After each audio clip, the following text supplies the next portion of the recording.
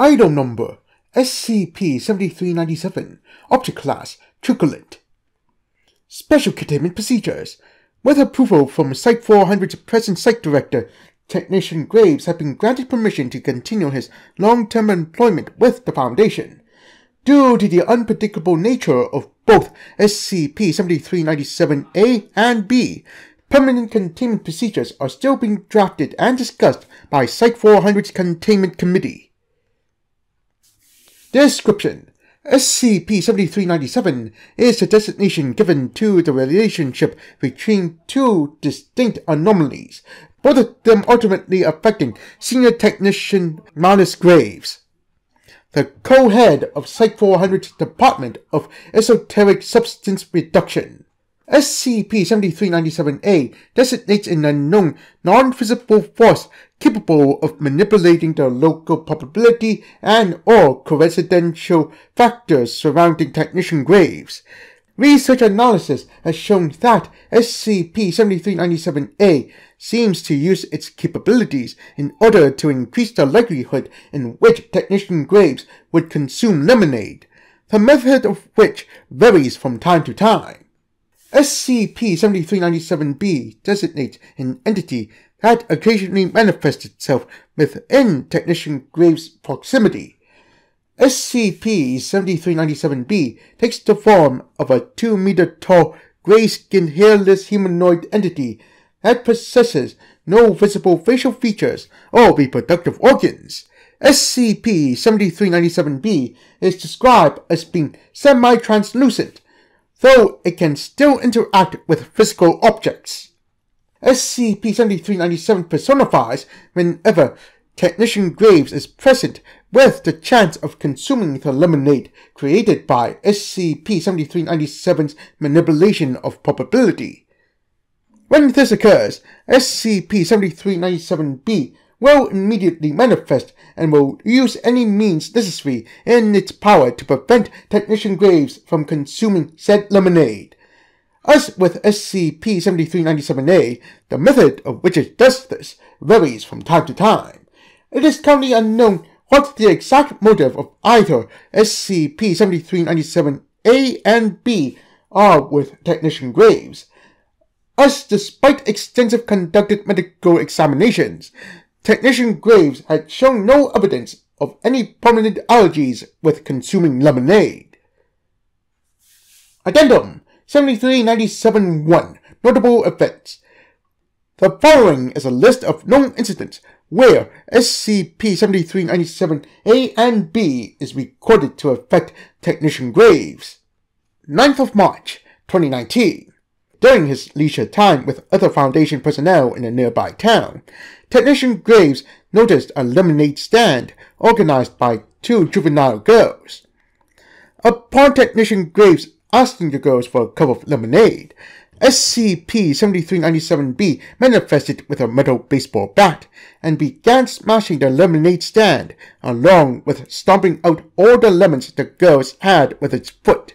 When no traces of the stand are left, SCP-7397-B demanifested.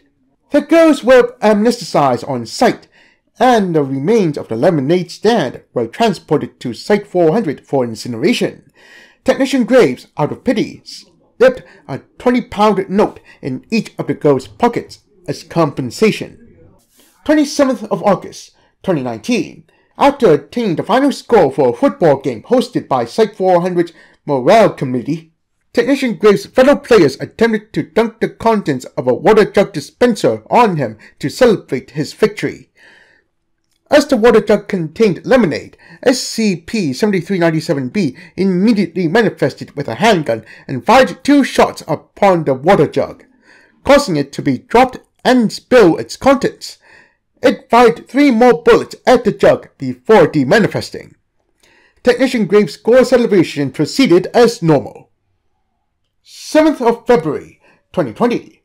Whilst conducting maintenance on the Substance Disposal section of Aquamanic Abatement Facility AAF-Gamma 400, an unknown anomalous chemical reaction occurred, causing all the waste stored within the facility to somehow convert into lemonade. The waste storage suddenly breached both its inner and outer layers, which resulted in the lemonade completely flooding a portion of the facility. As the lemonade began pushing to where Technician Graves was located, SCP-7397-B manifested itself operating an ocean submersible. SCP-7397-B proceeded to forcibly grab Technician Graves and situate him along with itself into the submersible, before closing the entrance hatch.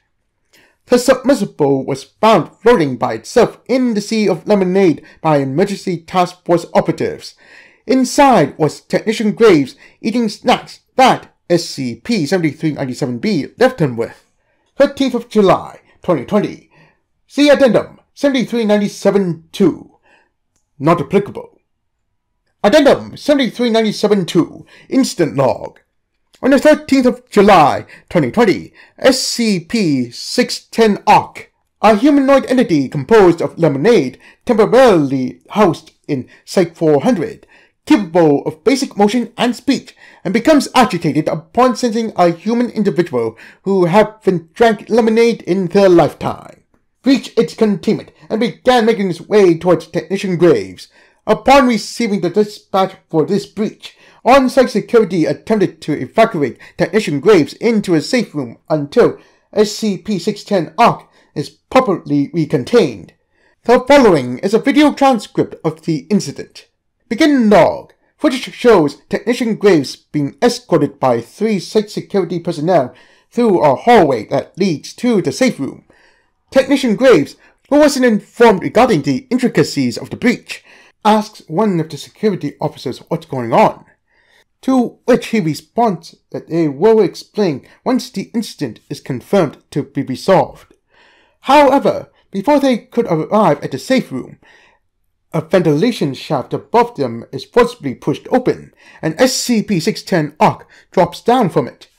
Coming face to face with Technician Graves and the security personnel, in its hand is a screwdriver, which it uses to point towards Technician Graves. "Drink me! Now!" The 3 security personnel take out their issued handguns and immediately open fire upon SCP-610-ARC. Due to the semi-liquid nature of SCP-610-ARC, the bullets simply pass through it. It drops the screwdriver it was holding and makes a beeline for Technician Graves. At this point, SCP-7397-B manifests in front of SCP-610-ARC, wearing what seems to be a flamethrower. Before SCP-7397-B could press on the trigger for the flamethrower, a faulty pipeline above it dislodges itself and falls on top of it, pinging it completely. Upon review of the incident, it is believed that SCP-7397-A finally realized that at that point it could just use its properties to halt SCP-7397-B from fulfilling its duties. The security personnel attempted to help SCP-7397-B by removing the pipe, but they are also incapacitated by a second faulty pipeline falling on top of them. Technician Graves, noticing the sudden turn of events, runs the opposite direction away from SCP-610-ARC. SCP-610-ARC,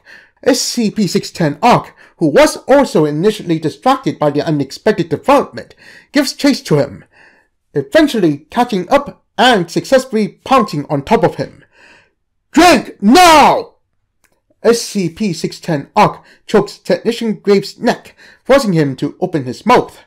A small droplet of lemonade drips from SCP-610-ARC's face and falls into Technician Graves' open mouth. He accidentally swallows it, but now has a confused look on his face. SCP-610-ARC releases his hold on Technician Graves. Sour.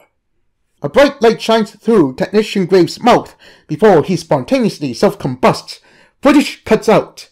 End log. After the incident, a recovery team was sent to investigate and rescue any survivors. The 4 security personnel were found to be alive, still stuck under the fallen pipeline, with SCP-7397-B not being present with them. Through the hallway, the team also found traces of lemonade on the floor, confirmed to be excess residue from SCP-610 ARC.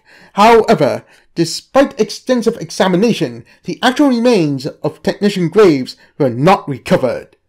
SCP-7397 has been reclassified as neutralized. Its document will be updated shortly.